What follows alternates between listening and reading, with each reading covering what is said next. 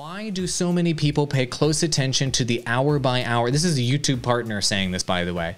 Why do so many people pay attention to the hour by hour numbers? They typically mean nothing for the long term. This is absolutely correct. So it doesn't matter what happened to your numbers in the last 24 hours. It doesn't matter what happened to your numbers in the last 48 hours. What matters is what happens to your numbers on a monthly, quarterly, and annual basis.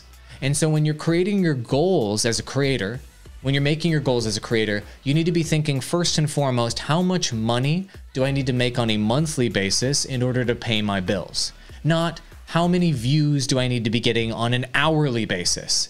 Guess what? Paying your rent doesn't happen in terms of views on an hourly basis.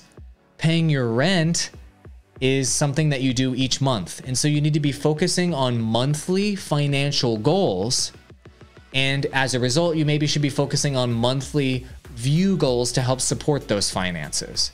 And so what I recommend to creators that can't handle it or are emotionally affected or can't stop looking away from their analytics, one thing that you can do is you can uninstall the YouTube app on your phone, because looking at your hour by hour analytics isn't doing jack squat for you. What you need to be doing is assessing your strategy on a monthly basis. And when you assess your strategy, you want to be looking at what is my top performing content and what is my lowest performing content. And what do you do with those? Your top performing content, you double down on it and you make more of it. Your lowest performing content, you stop making that content and you make more time and more room for your top performing content. Rinse and repeat on a monthly basis. But do not reassess your content strategy. Do not reassess your business strategy. Do not reassess every single video every 24 hours or every hour. Because if you do, then you're going to be looking at YouTube murder like this behind you. And you're going to be looking at things like that happen like this in your numbers all the time. And you're going to be making snap decisions that aren't smart.